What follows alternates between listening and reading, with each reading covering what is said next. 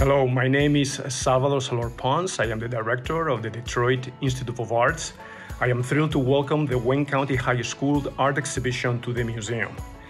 The DI has a long history of providing students an opportunity to show their artwork.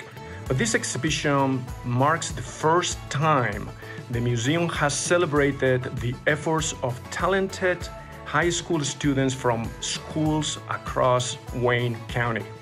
The exhibition includes artworks in a variety of style and media, and I hope you will visit the DI soon to see it.